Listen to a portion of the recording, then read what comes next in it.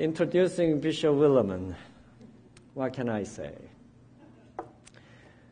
Well, I'm reminded it's the words that I heard from the late Bishop James Matthew. Some of you know him. He passed away a couple of years ago, and Eunice, Mrs. Matthew, is still here with us. And, you know, Bishop Matthews was son-in-law of Stanley Jones. So his love for India, I mean, we know the story. But he once told the Council of Bishops this story that, you know, to him, there are only two kinds of people in the world. One who visited Victoria Falls, and the others who have not. Wow.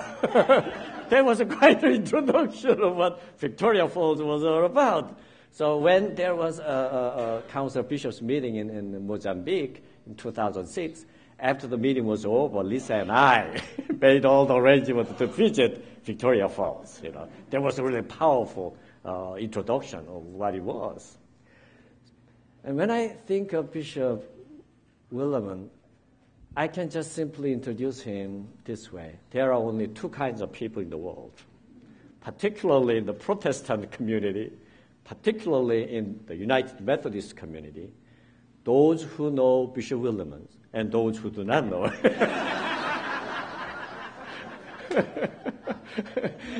And we all know him.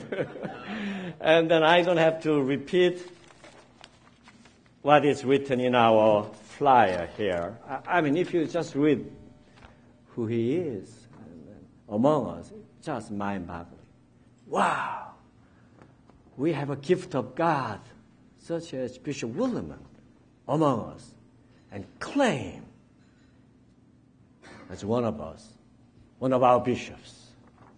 To me, my colleague in ministry.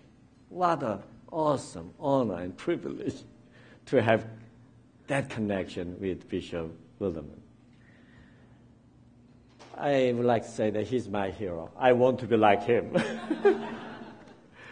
Best way I can. And he blesses our church, our community so richly.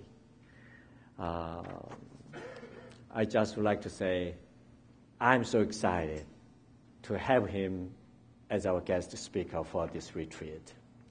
When I was in former annual conference, I wanted to have that kind of opportunity to have Bishop Willimon with us, but somehow it didn't happen. He is demanded so many places, so many times, but when I found out that he was coming to this retreat, I was overjoyed, really.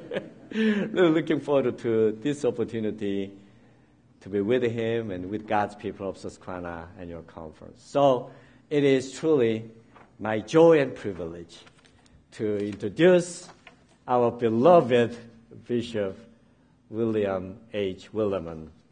Thank you for that generous introduction.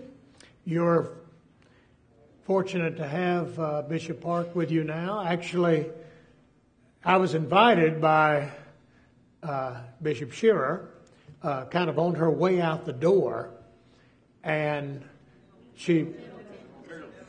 Middleton, excuse me, Bishop Middleton. Bishop Middleton would find it interesting that I made that mistake. Bishop Middleton, on her way out the door, and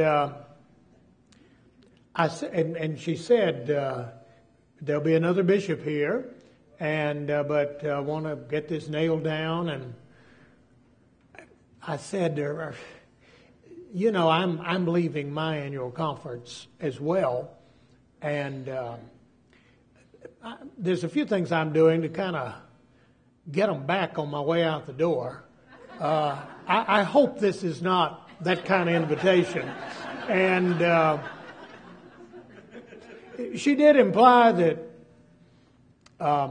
said, "I've been wanting to have you, but on the other hand, I would probably be nervous about having you when I was here." So anyway, I'm Bishop Park's problem, but I'm thrilled to be here. The planning team has given us our theme, Journey into Hope. And so I've taken as my assignment to be hopeful, to reflect upon hope. Journey into hope. In many ways, our age is an age which is an age of false hopes and dashed hopes.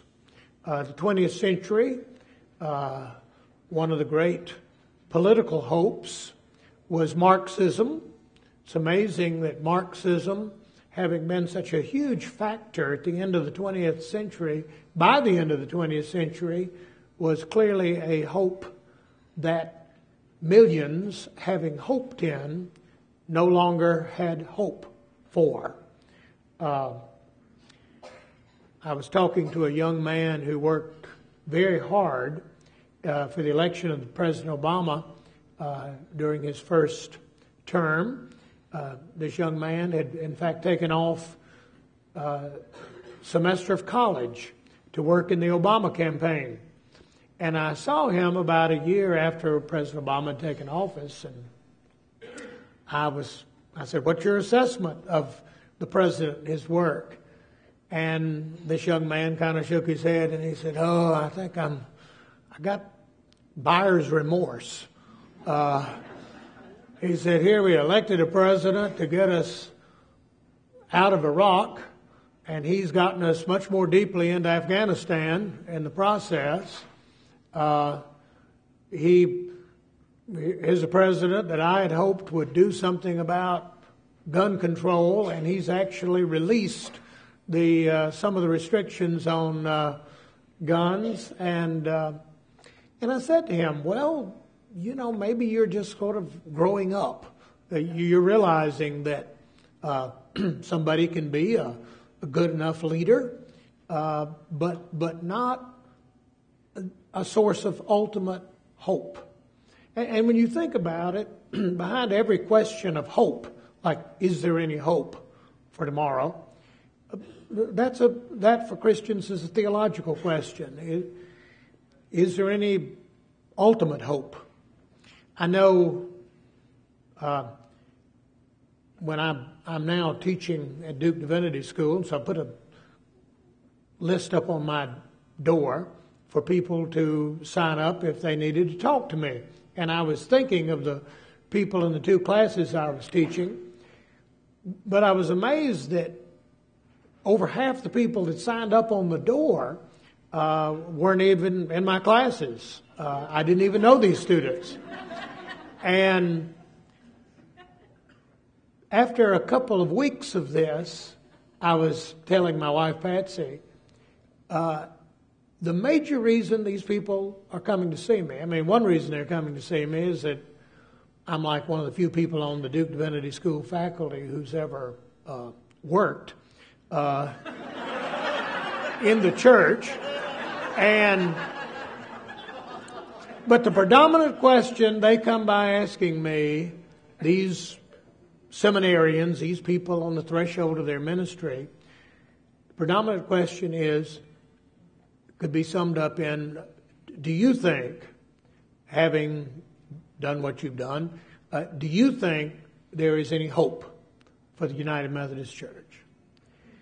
And it's a sort of daunting question given to someone kind of at the end of his career by these at the beginning of their career. And so all that is sort of making me think, well, the planning committee is on to something here, that hope becomes an important question. Wherein is our hope? In what do we hope? Talking to a Duke doctor, and I was asking him, he was talking about that he was becoming fatigued in the practice of medicine, and he was noting that he was enjoying being a doctor a lot less than he did in the early days, even though in the early days he was working longer hours and all. And I asked him, well, what do you think is causing you kind of fatigue in the practice of medicine? And he said, well, this is just a bad neighborhood for practicing medicine. And I said, Durham? And he said, no, I mean just American culture. Because he said it's kind of odd that one of the burdens of my profession is that Americans believing ridiculous things about medicine. And he said, I don't mind being somebody's doctor, but that's not good enough anymore. Now I have to be their savior. And I said, savior, that's one of our words. And he said, you know the often cited statistic that over half of all the resources expended on your health care will be expended in the last year of your life. And he said, that's a devastating statistic because none of that is health care. He said, if it's in the last year of your life, it's not health care. We're not trying to promote your future health because you don't have a future. It's the last year of your life. And I said, well, but we don't know it's the last year of our lives. And he said, well, that's where we come in, to give you the illusion that with really good medical treatment, you might be a god. You might be immortal. And I said, well, now you're getting over into my area. But my heart sort of went out to him thinking, now, it isn't simply that we ask for good medical treatment, but we ask for immortality, fantasy management. That given enough resources and enough good scientists working on it, I might get to live forever. When you live in a world of that kind of deceit, self-deceit, it's kind of easy to see why hopelessness is a problem. For there is something in us that seems to put misplaced hope, that puts hope in the wrong things. Coming through early this morning through the security checkpoint at the Raleigh-Durham Airport, for the first time I noticed that over to the right there, and right beyond the security area, as we're taking off our shoes and our belts and everything, there's a little like shrine that has a North Carolina flag and an American flag. And then it has a huge sort of poster there. And so I went over there to get a closer look at this, since I'd never noticed it. And basically the poster has the names of everybody who died in the terrorist attacks on 9/11.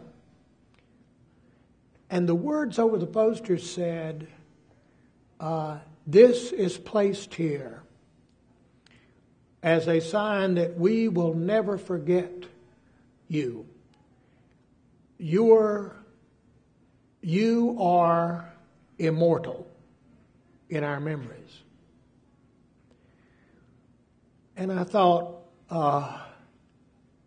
wow, I know this is a prejudiced Christian comment, but the North Carolina flag and a wrinkled American flag next to a cardboard poster with names of people that I can't remember a single name there, that somehow that balances out the horror of that event, that somehow this is an adequate response to that horrible tragedy. But then I thought, now wait a minute, it's the world, and the world really has no greater resources for responding to such an event than to bring out the American flag and to print this up on a poster in color, and somehow that is its hope. Well, we're Christians, And as Christians, we believe that the world has no hope except God, who created the world and who continues to work in the world.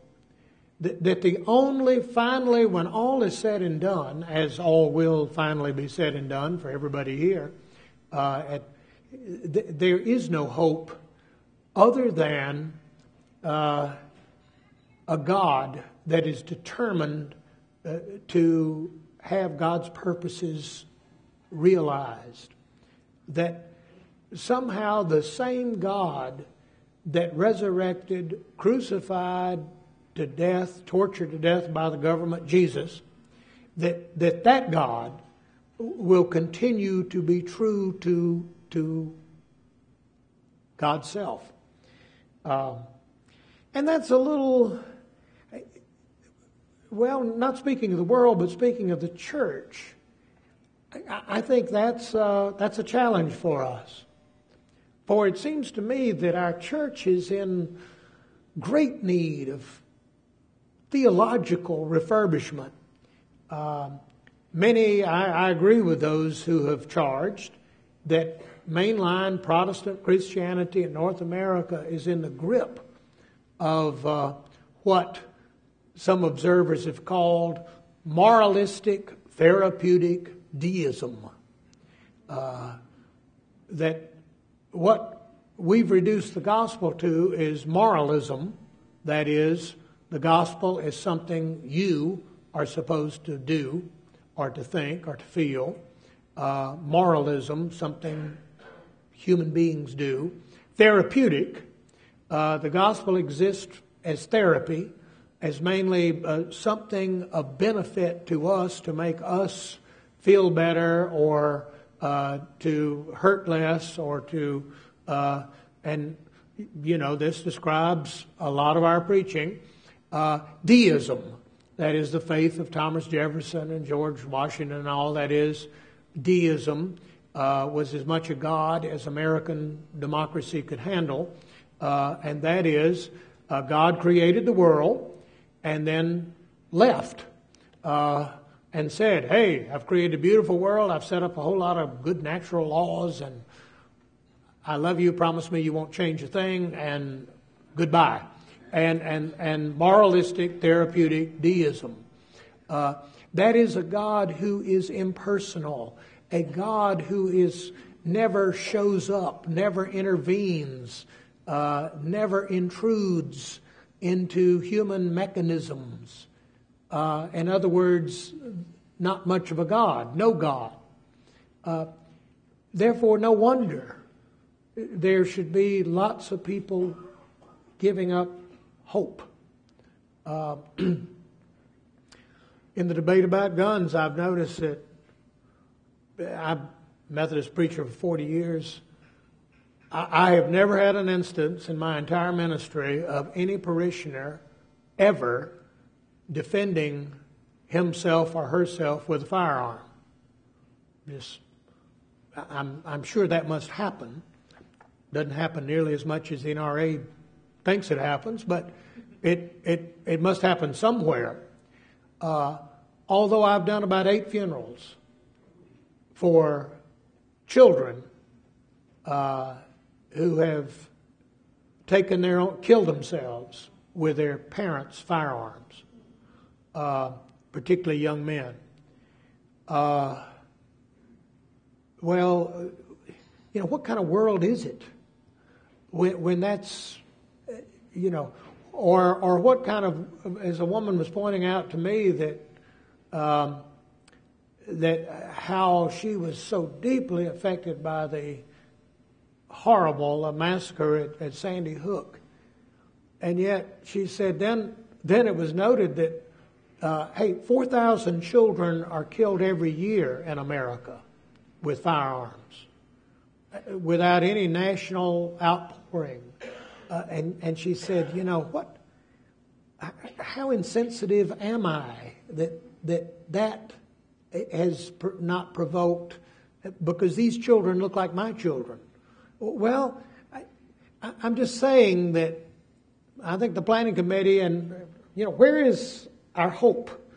Well, I would say that if we've got a God that allegedly cares but doesn't act, a God who is said to be love but is not active love, then I'm not sure where there is hope.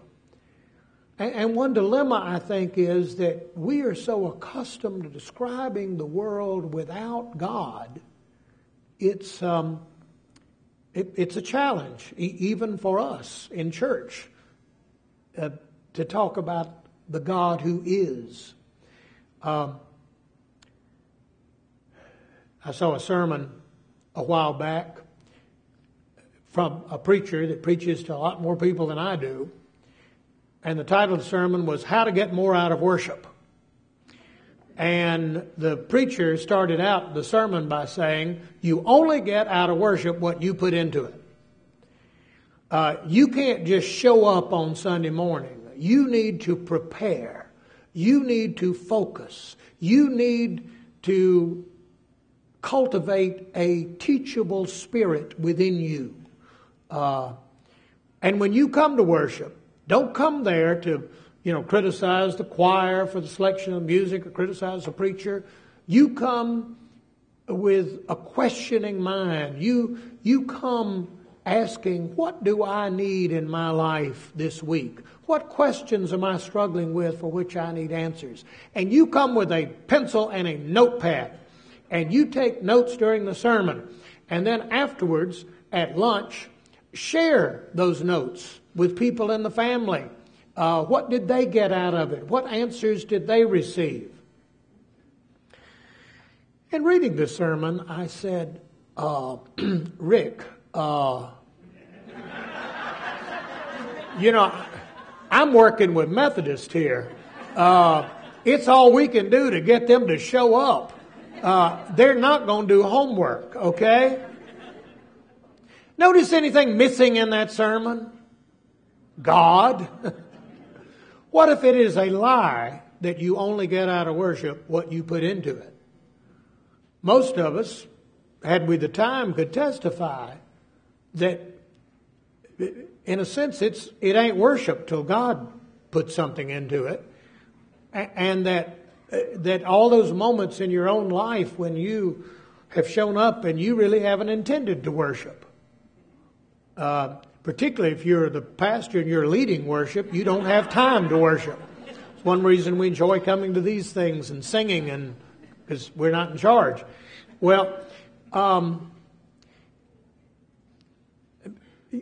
noticed one of the things I did as a bishop was I vowed to the Lord that I wouldn't appoint anybody to a church, a full-time pastor that I hadn't heard preach, because a lot of lay people think it's unbelievable that people are appointed to churches that say we want a preacher and haven't heard them preach. So I made that vow. I immediately regretted that vow, like a lot of vows I've made to the Lord. But this meant that I listened to a lot of sermons every spring, and most of the sermons I heard, I was impressed with. I thought they were engaging, they were prepared, they were interesting. But a major problem was that the God rendered in the sermons. I mean, there just didn't seem to be any heavy lifting for Jesus to do in the sermon. If that sermon is true, then you certainly don't need Jesus dying and rising to make it work. If that sermon is true, then we have in our hands all we need. We just need a little push, a little motivation to live a hopeful life.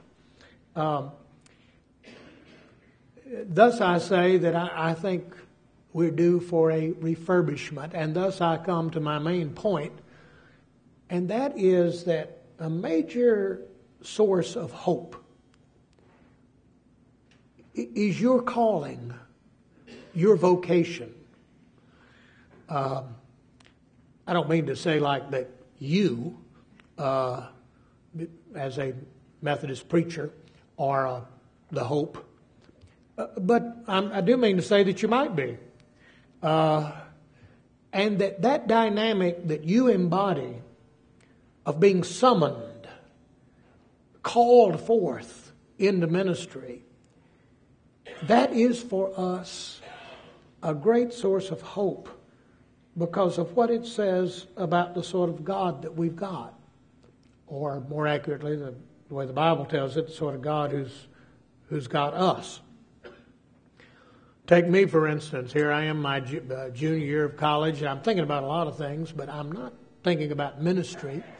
And one of my buddies says, hey, why don't you, they're having a conference at Columbia College next weekend, and why don't we go down together? And I said, what's the conference about? And he said, well, it's something like exploring Christian ministry. And I said, well, what does that have to do with me? And he said, there are 600 women at Columbia College. And I said, okay, all right. And I don't remember anything about the conference. The Friday night we had some speeches, and then Saturday there were some more talks and all. The only thing I remember Saturday evening, sitting there on the floor of a dormitory room with 4 or 5 Methodist preachers from South Carolina, all of them young, hadn't been in ministry that long, and they were there at the conference to kind of talk to us. And just sat there and listening to these preachers talk about their ministry. And this was during the late 60s, South Carolina. One had had a cross burned on his yard. One had had his children beaten up on the school ground and called dirty names. Another's wife had been shunned at the supermarket. One had had a brick thrown through the back windshield of his car while at a church meeting. I thought Methodist preachers were people who walked around wearing suits and stuff. And it was a major moment for me and my vocation. And if we had the time to tell everybody, we could go around in this room. And even, maybe particularly, if you're not clergy, you still could tell a story of vocation. Because in a sense, nobody comes to Jesus without first being called. This is such a narrow way to walk that nobody does it without being summoned. Or as I've said about clergy, being a pastor is too difficult to pay anybody to do it. You have to be forced into it. Back at Duke, I teach a course, Introduction to the Ordained Ministry, Ordained Leadership. And the first thing I have students do is to write papers on their call to the ministry. I ask them, how did you get here? Just tell that story in less than 5 pages. And I love those papers. For some reason, Jesus this year appears to have worked a lot on patios. Because 5 students mentioned being called by God while seated on a patio. I have no theory about why that is, but I remember the paper started out, I was a teenager from hell. I made my parents' lives miserable. They were shocked when I actually got into the University of Texas. And they were so glad to see me leave town. They were not shocked when I flunked out of the University of Texas in 1 year. And I hung around in Austin, and I did odd jobs, and I lived with a succession of 2 different people. But I met this Methodist preacher and started going to this Methodist church. And they enlisted me to coach the boys' basketball team. And one thing led to another, and I was shocked that I was feeling called to be a pastor. So I went back home, my little town in Texas, where my dad's a doctor. And I sat my mother and dad down Sunday afternoon after lunch, and I said, I want to tell you about something that's surprising that's happened in my life. I've just been reaccepted at the university. I'm going back. I'm going to get my degree in order to be a preacher. And with that, he said, my mother started crying. And she said, oh, I am so ashamed. I am so ashamed. I'm so embarrassed. And I said, embarrassed? Ashamed? What do you mean? And she said, well, I don't know if you remember, but I had 2 miscarriages before I had you. And so when I got pregnant with you, I knelt down and I promised God, please, Lord, if you'll let me bring this baby to term, I promise to dedicate him to your work and to call him Samuel, just like Hannah did in the Bible. And Sam said, you did what? And he said, you could have saved me a heck of a lot of trouble if you had remembered to tell me this story earlier. And she said, I didn't know it would work. I mean, this is something like Baptists believe. I didn't know.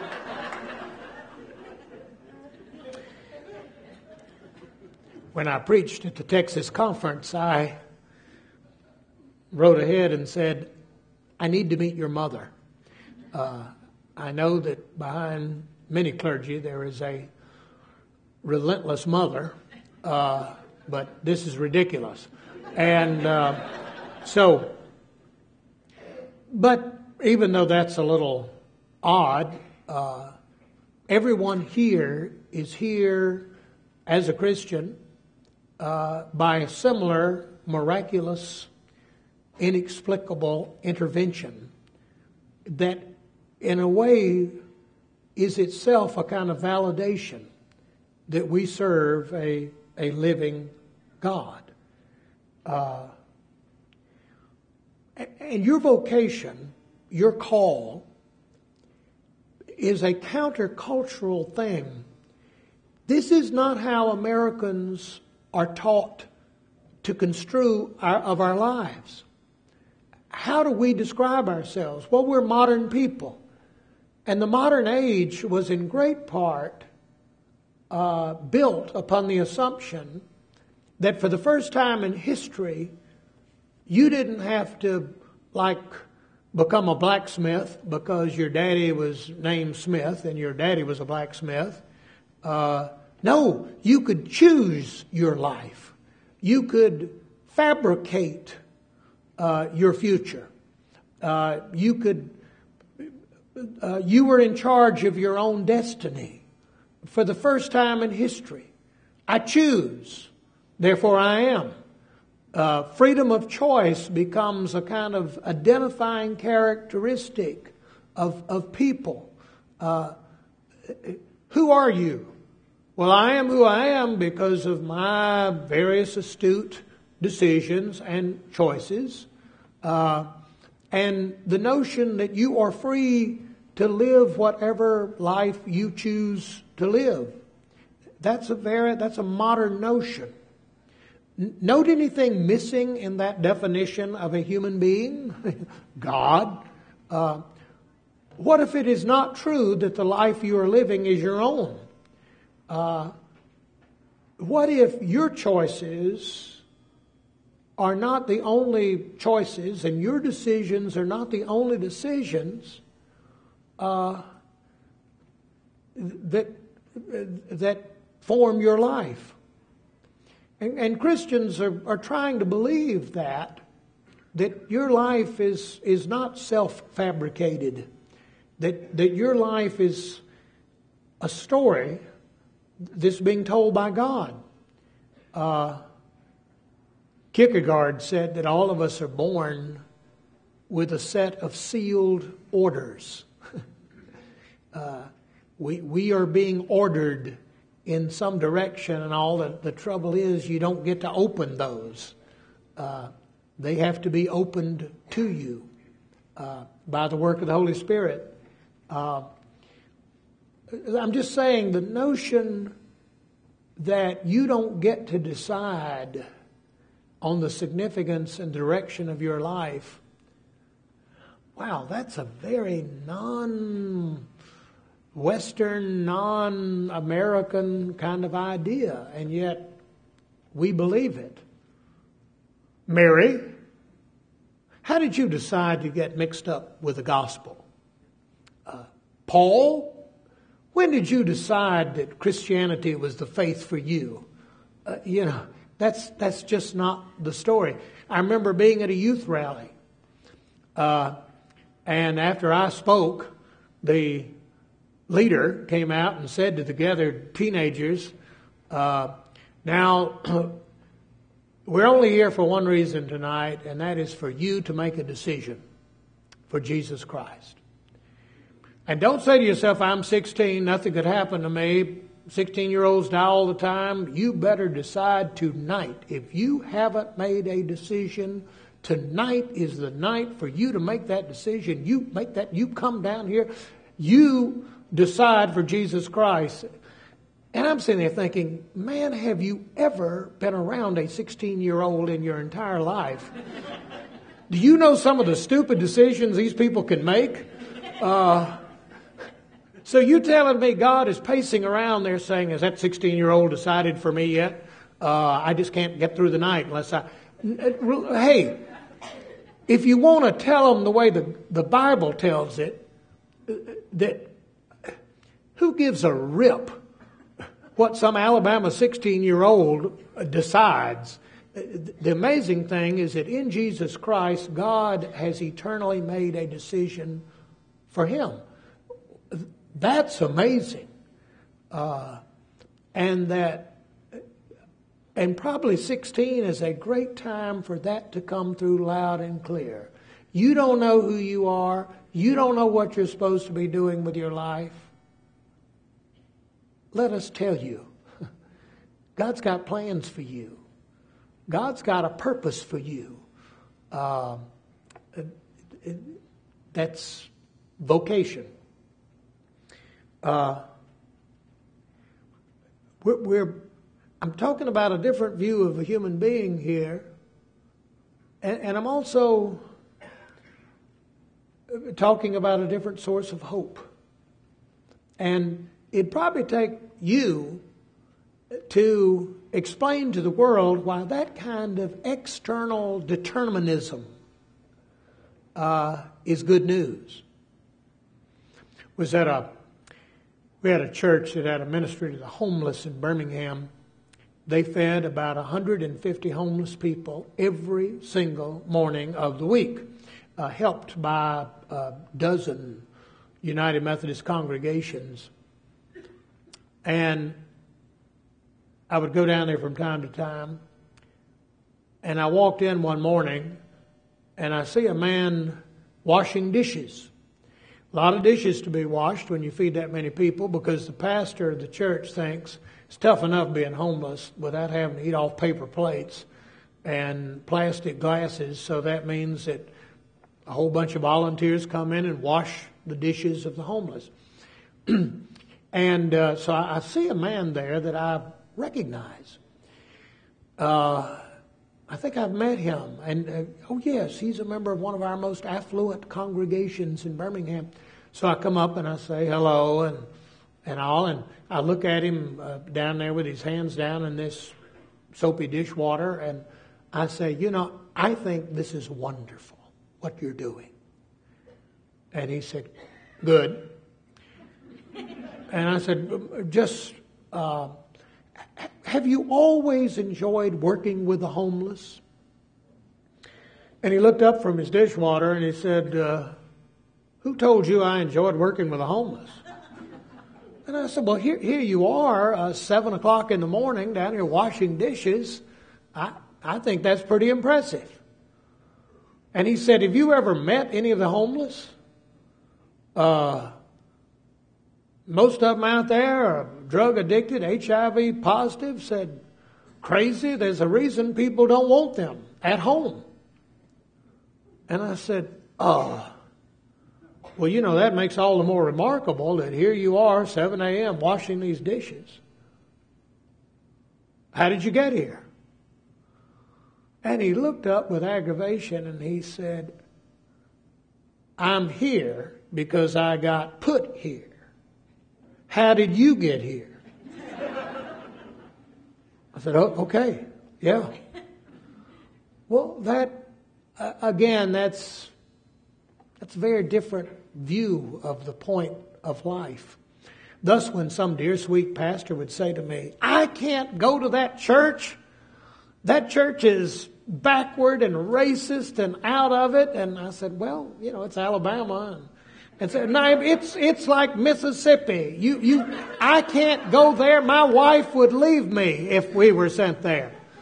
And I said, look, I don't care for these people any more than you do, but for some, Jesus thinks they're worth dying for, and I don't know why he's working out there. But look, this will come as a surprise to you, but I didn't have a great need to move to Alabama either. And yet, it's turned out great. I've enjoyed it. So you go on out there and you try to enjoy Jesus working out there. And if they don't kill you, we'll be back in touch with you in the future. Methodism practices a sent ministry. You can't call a Methodist preacher. You can't hire a Methodist preacher. They got to be sent. But in a sense, every church practices sent ministry. Every Christian is involved in sent ministry. That your ministry was God's idea before it was yours. That we actually believe that you're a living demonstration of God's will, of the fact that our God is not only love, but is love in action. And that God not only intends to do something for the world 2,000 years ago, but that God is busy, active now, and doing that same death to life dynamic that we see in Jesus. And this can be a great gift. It can be a great gift to know, when you stand up before the bureaucracy that is the modern denomination, Christianity, when you stand before a congregation that said they wanted to hear the truth, but then find out they were lying about that too, and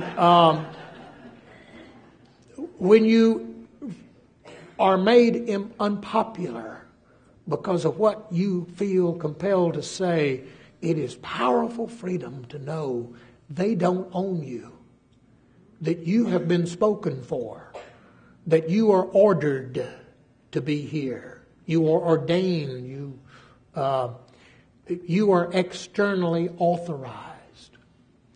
Thus I said to the students, becoming pastors, it can be a great challenge to love your congregation. Sometimes you're in congregations with difficult people. Sometimes you're in congregations in a depressing, difficult context. But as challenging as that is, in my own ministry I found that's less challenging than loving Jesus, who has put you there. And that there are lots of reasons why you're in love with the congregation. You know, they're paying your salary and you kind of need to be lovable among them. But to love a Lord, you know, who says, follow me, and there's a cross that fits your back just fine, that can be one of the great challenges of ministry. But I'm also saying it's that which gives ministry its sense of adventure. And why ministry is so much more interesting than simply caring for people. Because it is a life lived connected to the truth about who God is and who we are. And what a wonderfully demanding God we've got. I was thinking last week, during the debate over firearms and all, basically, as I heard it, you got two groups of people saying, one group is saying, we need firearms for self-defense. And the only defense against a bad person with a gun is somebody trained by the NRA with a gun. And we need to arm teachers. And I'm thinking, gee, you must not have had some of the wackos I had in junior high. Whoa, I would not want my Latin teacher to be armed, because she could hurt you bad enough, like, without even a gun. And but then you got another group saying, that's crazy. We don't need more guns out there, particularly in the schools and all. What, that is just crazy. That is the best self-defense is to get the guns off the street and to get better mental health. And well, it hit me now. Now, what do you do when you actually believe that a Jew from Nazareth, who had a perfectly good opportunity to practice self-defense, refused? And that's devastating enough. But perhaps even more devastating is there is not one instance anywhere in all of the New Testament of anybody following him who practiced self-defense. I mean, if you can't believe in self-defense, what can you believe in? I guess Jesus Christ is Lord. I mean, you could, and the NRA isn't. You know, it's one of the fun things about ministry is you get to discover that Jesus Christ is even more interesting than you first thought, and ever more demanding. And wherein is our hope? You know, I'm saying that God called you. And I know as a bishop, from time to time people would say, do you think the church will ever change? Do you honestly believe the Methodist Church is going to change what it's doing? And I said, well, you know, not if you go to General Conference. But, you know, but I said, those are the wrong people. And anyway, but remember who you're talking to here. I'm from Greenville, South Carolina, okay? I grew up getting on a city bus every day that had a sign saying colored patrons sit from the rear, white patrons sit from the front. And nobody ever questioned that. Now, you're going to tell me people can't change? You're going to tell me that the Holy Spirit is stumped by our present sin? I'm just sorry. I can't believe that. Because in my own soul, I've experienced death to life, resurrection. Well, And also it means that when you're talking to people and you're ministering to people and people say, oh, I've reached a dead end and there's no hope for me, and is any hope for my son who's addicted to cocaine? And you can say that, if God has not raised Jesus Christ from the dead, no, there isn't any hope. However, after God did that, we're never surprised by what God can do. We see that as a kind of foretaste of the great cosmic transformation God intends and is actively working.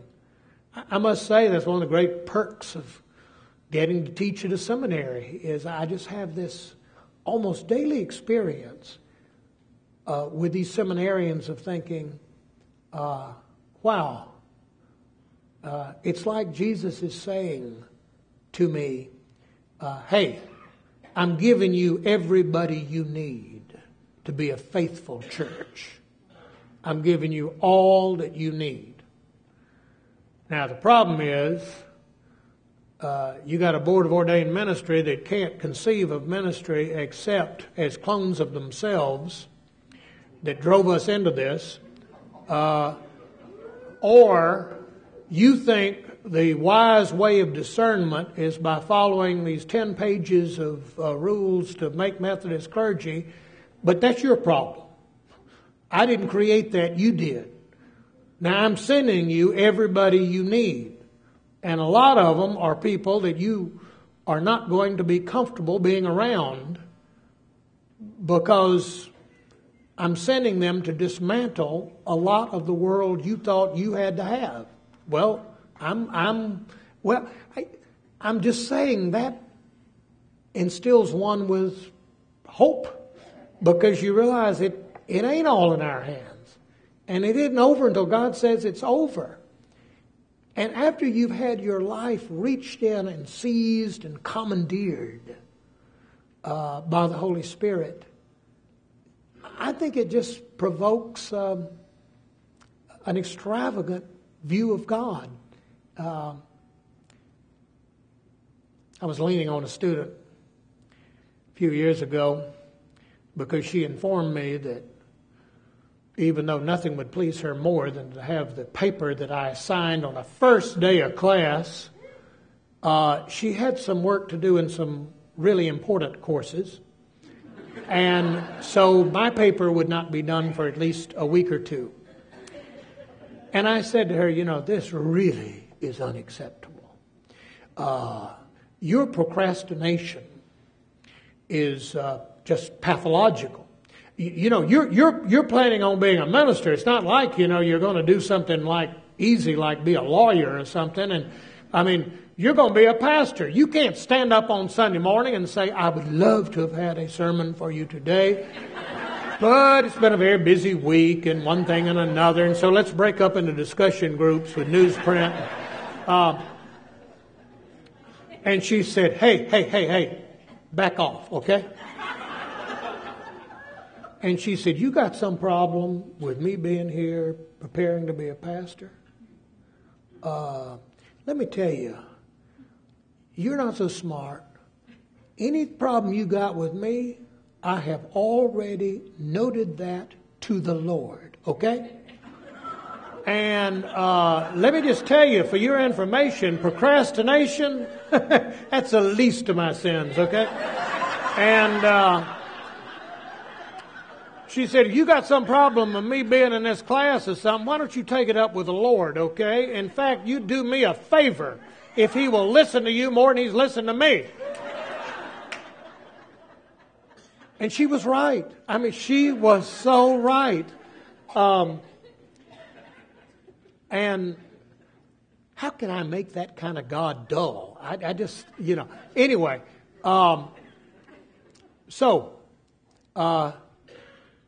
wherein is our hope?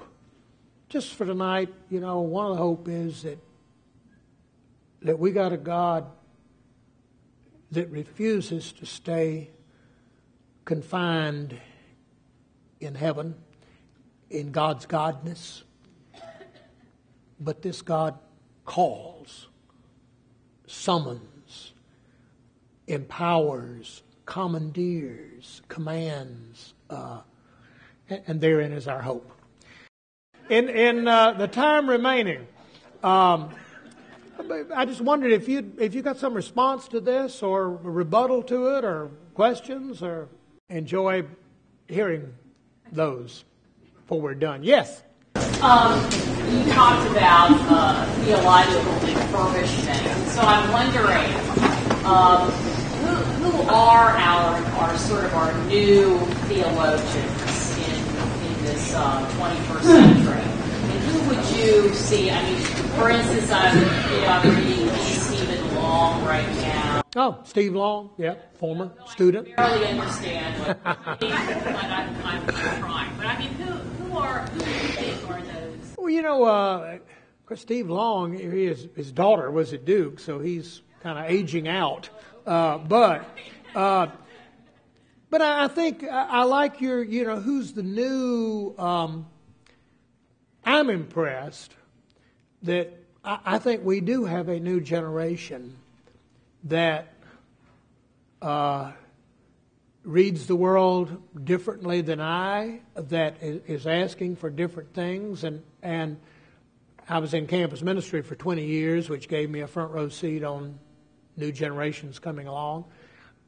And I'd say that there is that sense about the only interesting things the church has to say to the world are theological. That we come to the world not with a better pattern of making the world work better, but that we know who's in charge. I mean, we know who is Lord, who sits on the throne. I'm just impressed, and I think a lot. I'm thinking of a lot of students I have that kind of grew up.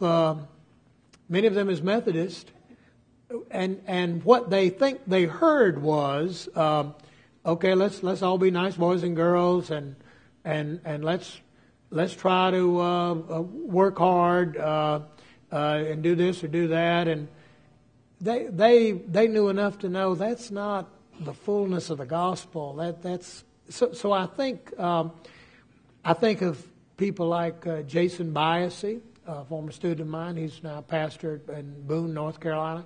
I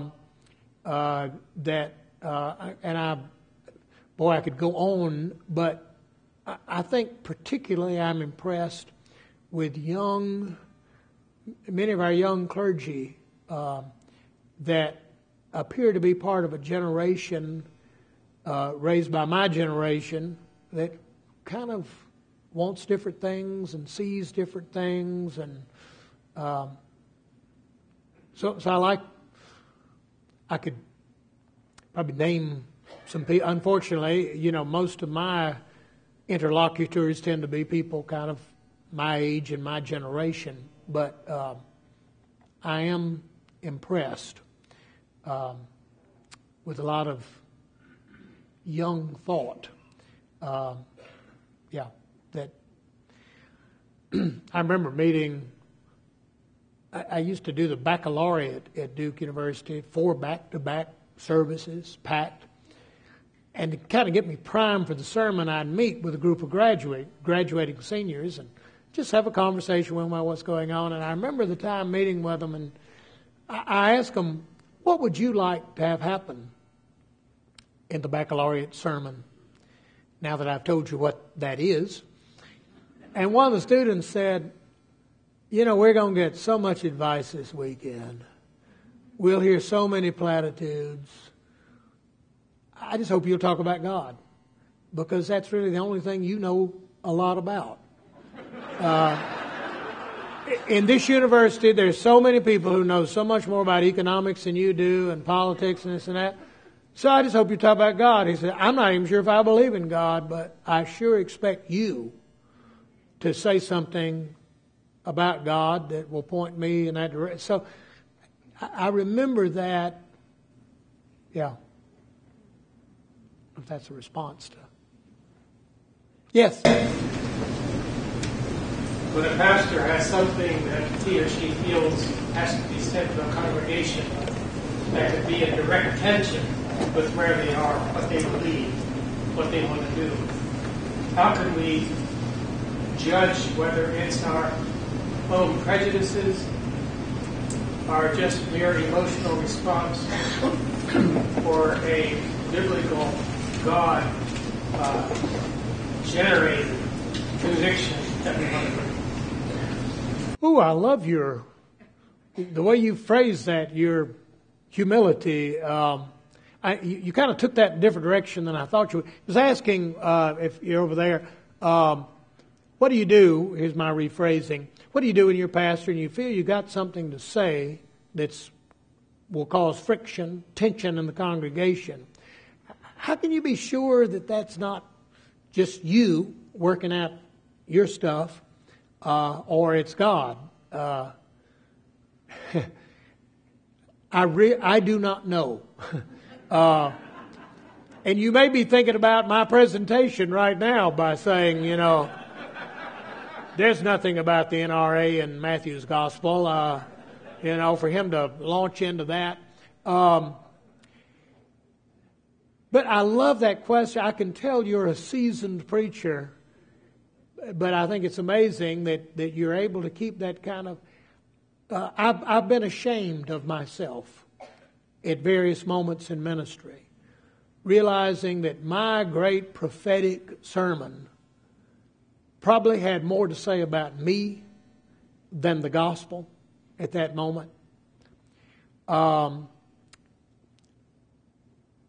the other hand, preaching is a risky enterprise.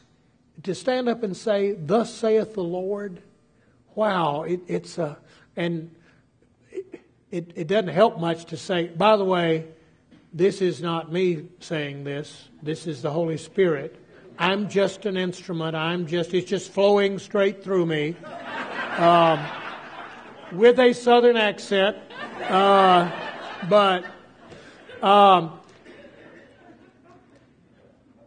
think, I love that. I think at the end of the day, we preachers, that ought to be the question we ask is, and I love Wesley, when preachers would come and brag to him about how many people converted, and they preached for 2 hours, and, Wesley was, "Did you offer Christ?"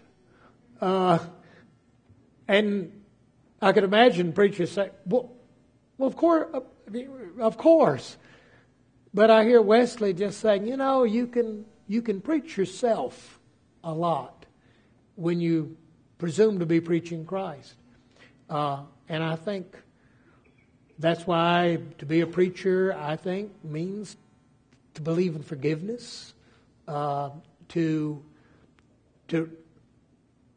realize, too, that my thoughts may not be God's thoughts and all. At the same time, I think I'm glad you moved the way you did with that, because I thought you were going to say, what do you do if you really feel compelled to say something and it's going to upset the congregation and it'll be in tension? That's a fair question. And preachers, you got to work with these people. You'd like to. You got to get their trust. But you also got to get Jesus' trust, that you're willing to say the truth as it's delivered to you. And just finally to say that Reinhold Niebuhr, I love it in his Leaves of a Notebook of a Tame Cynic, his diary when he was a young preacher in Detroit. He said that before he became a preacher, he thought there were so many dull sermons and so many cowardly sermons because preachers were cowards, and that these people were paying you a salary, and you better be careful what you say to those people, or you'll get fired. And Niebuhr said, okay, there may be some of that in preachers, but he said, I quickly learned the main reason, the main factor against truthful preaching is love. You learn to love these people. You get a front row seat on their low-level misery. You know how tough it is for many of them. And you do not want to make their lives more difficult by offering them Christ. And wow, to me that I resonate with that, because if you ask me, why didn't you speak out on that subject? And I say, oh well, these are very limited people. They're blue collar people, and they don't think they're not capable. Probably it was my own kind of paternalistic self-protection was a greater factor. So I love the way you put it, even though I have absolutely no answer to it. But I'm guilty of that. Usually I don't know I'm guilty of it till about 2 weeks afterwards. And then it's too late to say, by the way, any of y'all here 2 weeks ago for that sermon? I take that back. Actually, I was feeling bad that morning, and yes. I had read your book, Bishop, and in that book, I think you pretty much said retired bishops ought to be quiet. I was only speaking of at Council of Bishop meetings. I wasn't speaking of, but you could make a good case that. No, if you're talking about the book Bishop, I did kind of reflections on what I thought I'd learned as bishop. The Council of Bishops just has a real problem with people like me, with retired bishops, in that, unlike any other Methodist preacher anywhere, when you get to be retirement age, we will say thank you, and you can stand on the stage. Please don't say anything, though. We don't have time for all that. You're retired. You may be called into service in various capacities, but you are retired. Bishops, through a strange, I think, anomaly, have got this thing where every time the bishops are bishops for life. And bishops are expected to attend the meetings of the Council of Bishops.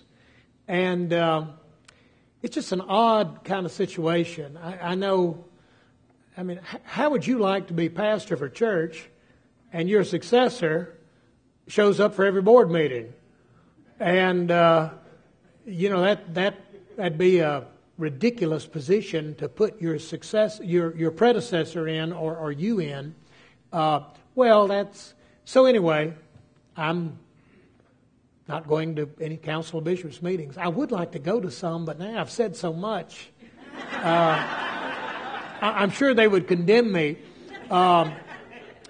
There's a lot to be said for wisdom, for continuity, for seniority, for experience. There's virtually nothing to be said for those things in the United Methodist Church today. I think those values are strangling us. We have no seniority system in the United Methodist Church. And yet, in every conference, that is ruthlessly enforced, even though we don't have it. The sense that, my years being around here ought to count to something and how I'm deployed. I think, anyway, for bishops to be exempt from that just seems odd to me. So, you know how we retired people are. We like to talk a lot, and we like to tell you about things that we wish we had accomplished, that now we want you to work on. So it's not a big deal, but I think would help. Francis Asbury, I am sure, never, in making Methodist bishops a lifetime thing, never intended for bishops to live this long. I'm sure for Asbury, if you're effective, you'll die early. And we'll give you a service and talk about he just burned himself out for the gospel. And so there was no intention. And At the last Council of Bishops meeting, we have like 52 active bishops. And at the last meeting, I noticed present were 50 retired bishops and spouses. That's just not the way to have a productive meeting that grapples with present realities. Although the Council of Bishops has made some modifications and the active bishops are meeting and alone for a couple times a year, and I wish them well. So, but maybe one last question or comment? Yeah, you had said about God being at work in the world and people sensing the presence of Jesus in their lives and understand that Jesus is active in their lives. So I work a lot with people in the community, and sometimes, it's not necessarily a question, just an observation for you to comment on, but I noticed that often the people outside of the church structure, they're not church or particularly to have a deep sense of Jesus at work in their lives. But if I ask people within the congregation, where's Jesus? Where did you see Jesus in your life? They're stumped with this question, and it's perplexing to me. That's an interesting observation that when you talk to people kind of outside the church, there are people out there, and they seem to have a vivid sense of God's reality and activity. When you talk to some people in your congregation, they seem to have less. Here's a positive view of that, and that is that, one reason we have the church is for those of us who have real difficulty being Christians. We couldn't possibly do it by ourselves. I said in a book I did on salvation, that old church statement, there's no salvation outside the church. I don't know how we can theologically say that. However, that's true for me in the sense that I just can't imagine my salvation without the church constantly working on me and making me do things I wouldn't have done on my own and telling me things I wouldn't have told myself. It also may be, you notice Luther noted that the first beatitude is blessed are the poor in spirit.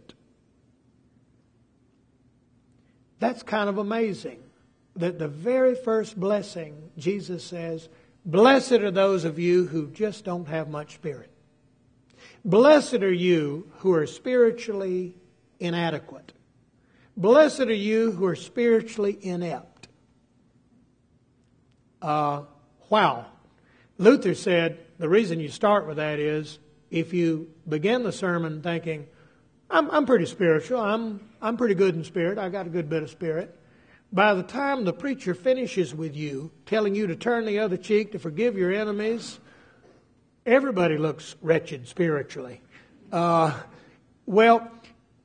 I'm just saying that what better place for people for whom the spiritual life doesn't come easy than the church, where we make you show up and we make you say the Apostles' Creed even when you don't believe it, make you pray the Lord's Prayer even when you don't want to pray.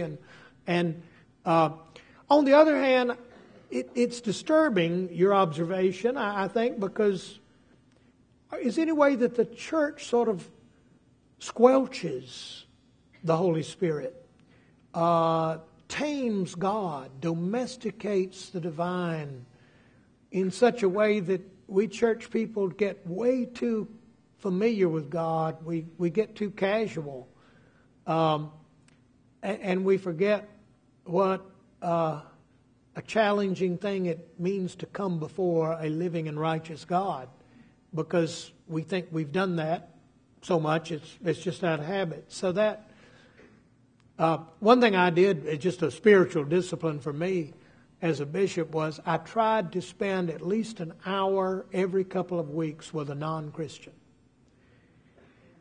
And that was easy because my office was on a college campus, and I could find a Muslim, I could find a Hindu.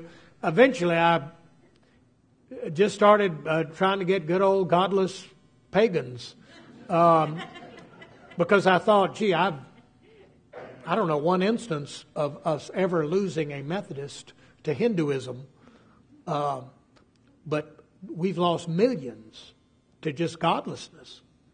So anyway, but one thing I almost every time would have this experience of thinking, wow, God is busy in your life.